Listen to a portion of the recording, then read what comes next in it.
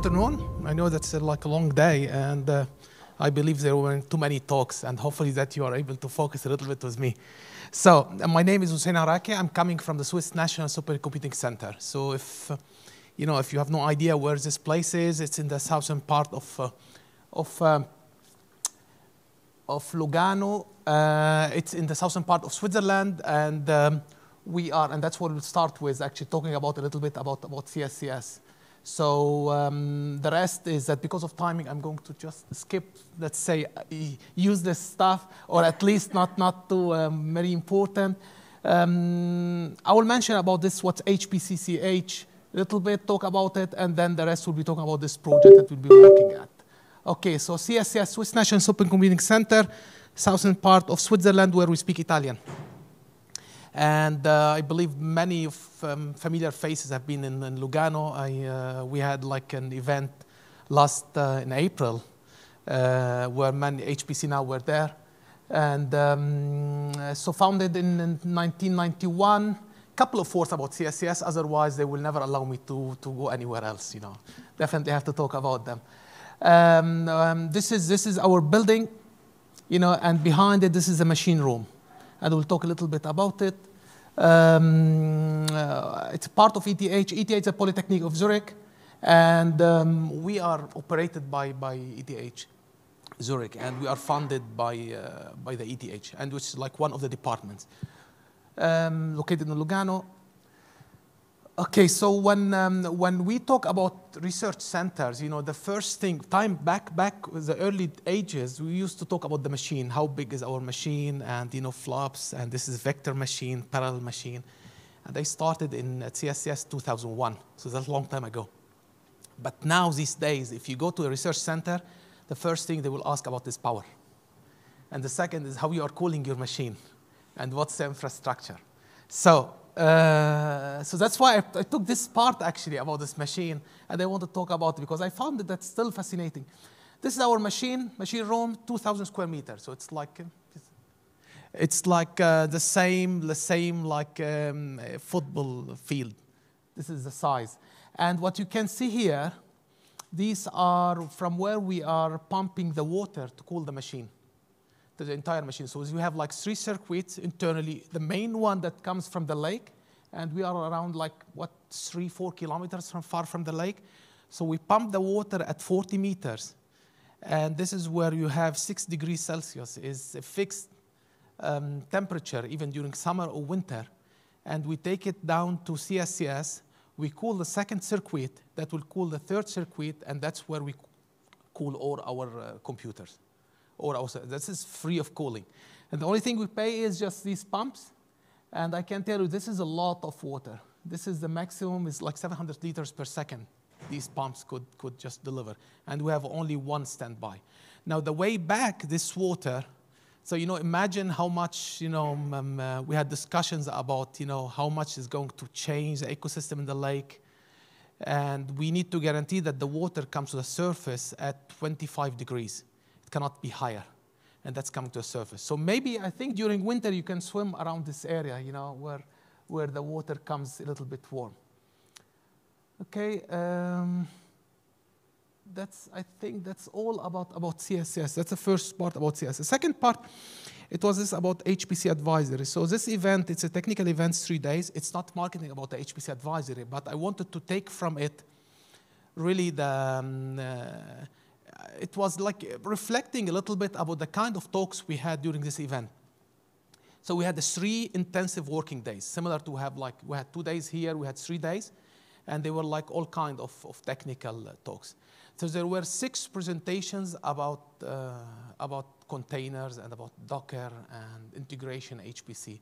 And I start making this percentage, how many talks about what was the most important topic that covered in these 3 working days. And it was about, containers and part of it Kubernetes, but that was like the most important topic we covered. And that's made me, okay, why this is becoming quite interesting in this HPC world, actually, because this is an event that we only deal with, with HPC. Technical stuff, sometimes scientific talks.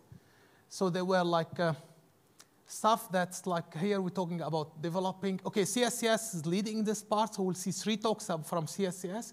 One of them is just like talking about developing cloud-native HPC cluster at CSCS. This was, I think Alberto Madonna, he gave it, and he showed a native performance on containers compared to bare metal. So he ran some MPI stuff, and he got exactly the same performance you get it from a bare metal. And a machine that has like interconnect with delivering 23, 25 gigabyte per second bandwidth, he was able to show that in containers.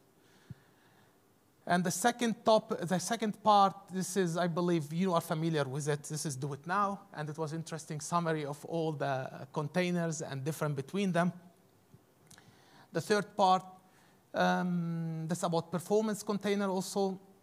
And here I have like the 3 topics. One of them that I'm going to recover again.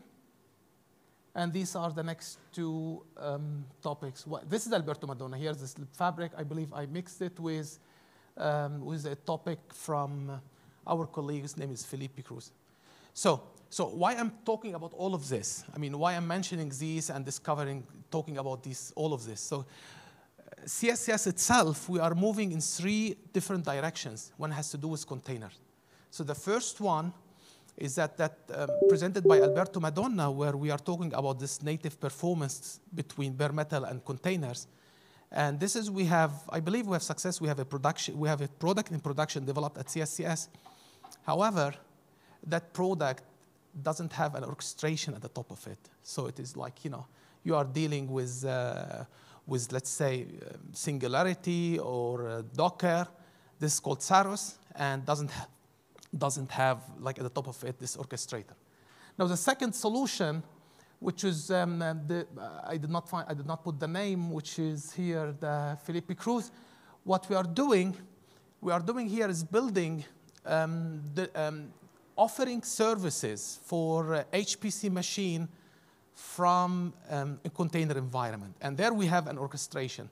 And here we are using for the first time Nomad as an orchestrator. And if you are not familiar with Nomad, Nomad allows you to run services, a containerized services and a non-containerized services. So both of them, that will allow you to do that. And that's where you can gain a lot of simplicity compared to Docker and other orchestrator. And this has been presented last week at CAG in Finland. If you're not familiar with CAG, it's a Cray users group. And I believe a lot of big sites have been shown interest in this Nomad because the way it's going, it's quite impressive and interesting. And the third one is that what we are talking about is the mimic HPC workload in Kubernetes. And this is just giving what we are doing here. We are running Slurm inside Kubernetes, and that's what we'll be covering later. So we have these 3 directions of dealing with workload on HPC. And the talk before me, just like they wanted to take the HPC to cloud. I mean, it was interesting to hear that. I will tell him we wanted to bring cloud to HPC, instead taking to HPC to cloud. And that's where all this work is going, because we wanted to offer what they are offering, as a cloud and automation to users. We want to offer that to our HPC users and gain additional user, which is the cloud user, and guarantee the HPC workload. And that's why we are just focusing on all of this. That's why we are like showing all of this and having 3 different projects in the HPC. Because if giants like Google, Amazon, take the HPC and to the cloud, I don't know how much space research centers, like ours or others, will be able to continue, because that's where you have everything available there. Okay, still we can argue about security, we can argue about data, we can argue about a lot of things, and the cost itself. But that's why that's where conversion is there. Okay, so that's the first part. Now the project that we have been working at it, this has been developed, biggest part of it was developed by Manuel Sopena, so he's not here, so that's why I'm just going to handle it and discuss it. So maybe I don't have technically covering all the details here. However, one main reason or the motivation behind this project, it was like, imagine you wanted to have a Slurm environment for a developer. And you want to have that out of the box in a very fast time. And how that you can replicate that. And that's where it came. So we rely on namespaces, and where your Slurm environment will go in a namespace. And it's completely separate from other names. So in every namespace, you can have a Slurm cluster. Now, how that could be done in an HPC world, what we do, the full context of it comes from the machine itself. So we are talking here about the new machine. It's called Alps. I don't have the design of this machine. This is the new machine that we are deploying at CSCS. So it has two parts. It has a part we call it the managed part, and the part we call the management part. The management part is that where admins of the machine, which is the infrastructure, he can access it. And there you can create what we call it a V cluster or even B-meter clusters. So in that part of the machine, what we do, we have Kubernetes running, and all services are running there. So for example, if I have Slurm, I could just allocate for customer X a set of nodes, 10, 16, 32, whatever, and I create the namespaces and put Slurm there. The components, which are Slurm control D and database, and that's it. Now, when that cluster will come up, it will run only Slurm D and communicate with the Slurm control D and daemon that's running in Kubernetes itself, and then you are up and running. So every V cluster has its own namespace and has its own environment. And that's why everything is going in this management part. While the managed part, what the user will see, he will only deal with running some jobs in that cluster without dealing with all, let's say, the higher level.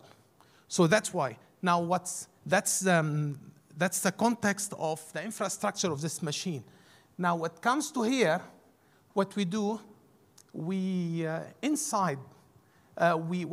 separate two things. We decide, let's say, half of these nodes will be using Slurm, that's managed by the management part, and the second half will be deploying Kubernetes.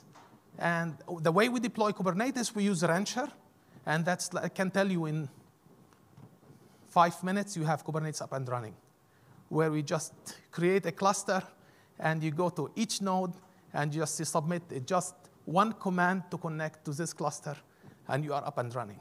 So that's where that Kubernetes deployed on this V cluster, we run at the top of it the Slurm. So what we have, so now it's making things complicated a little bit. So we have half of the cluster is Slurm. This is bare metal. And then we have the second half where we have Kubernetes. And inside this Kubernetes, we create our own Slurm. And this Slurm that we create inside it, users could create it. User could deal with everything inside it. They can be admin, they can be root, they can do whatever they want. So replicating Slurm, this is part of the,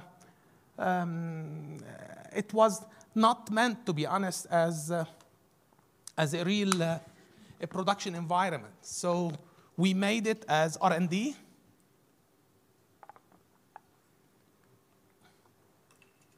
We wanted to have, an environment that it is, in a short time, we can have it up and running.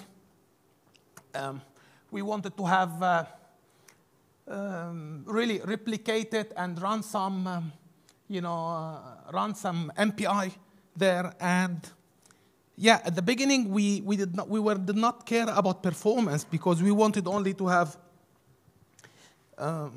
running some MPI to see functionality, starting with simple hello world. But with time, we found that, no, it's important to see how we can benefit from this hardware. This machine, this slingshot has interconnect. This is, by the way, the interconnect of this machine, it's customized by HPE Cray. So it has 400 gigabit interconnect between nodes. And it has multiple interfaces in it. So you have big, that's why it's very important to be able to benefit from all of this. And that's why HPC workload is fundamental for us on it. But since it's at the beginning, it was only for testing purpose, so we did not have it's very important for us a performance.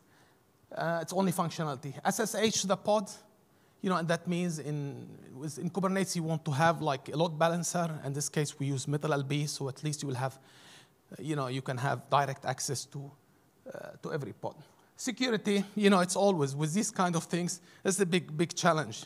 And that will be coming later because, you're giving privilege. My gosh, I have 5 minutes.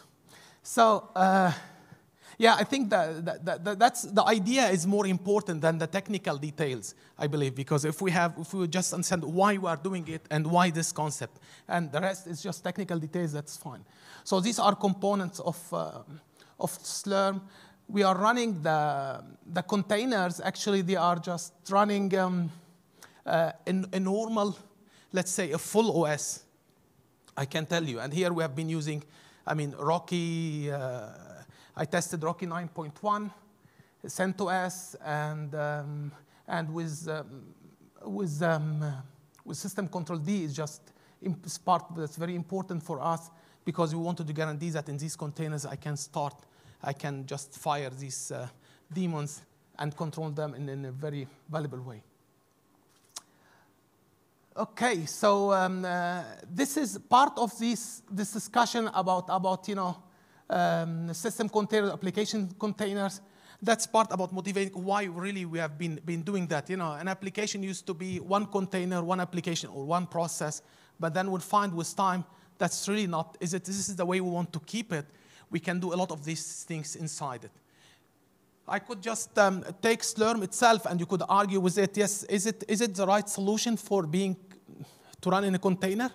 Slurm is a complicated application, and if you want to run it and take advantage of all its features and running in a container, things are complicated. You want, there are like different components. Each one will be running in different image because you cannot run the daemons of the control D and the daemons of the client at the same place. So you have to have like multiple ones, and they are so it's a complicated. We understand that.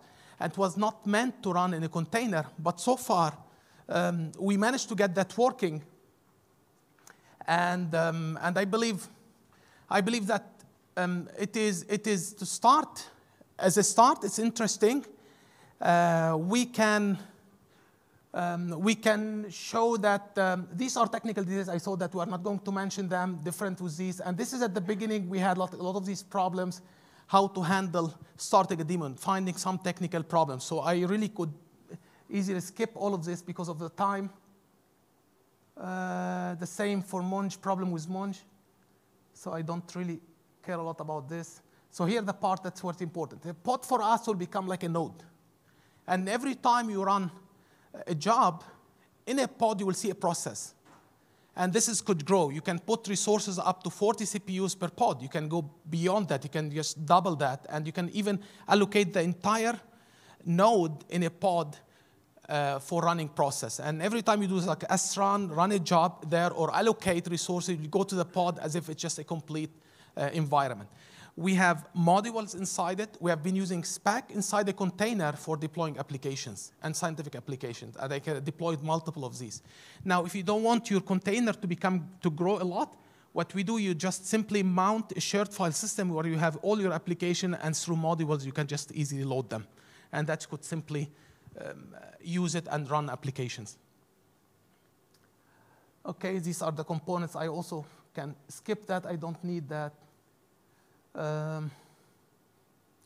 For now, yeah, that's where we're talking about the sharing these data. This is Scratch or Home or whatever. Even we had this integration with LDAP, and so you can really log in as if you are logging. So behind all of this work, the idea is that we wanted to have a complete environment in a container where you can load your application and really running it as if you are running in a login node of a bare metal.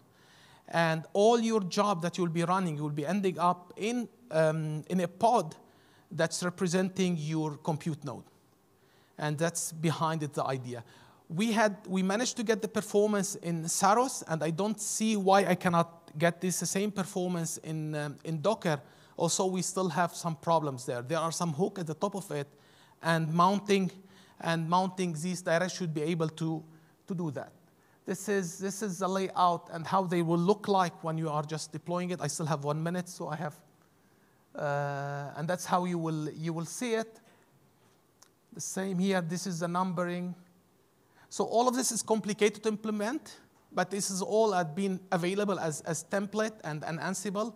So just a simple command, you change only one text file. We have like 3, 4 parameters, and you are done.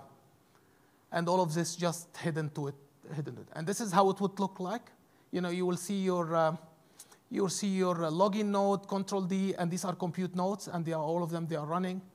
And by just running this pod, you log into the login node itself, and from there you start running srun and submit your jobs, where they will be ending up in the same cluster. Okay, all of this is made by, we are using Ansible in all this deployment. And these are the parameters you need just to make changes inside to be able to, when you are deploying it. I think I'm out of time, so I'm going to stop here. And this is here an example of MPI, just showing a hello world process in 3 nodes. And that's the goal behind all this project. I think we are done out of time. Otherwise, they will kick me out. So thank you. Thank you so much.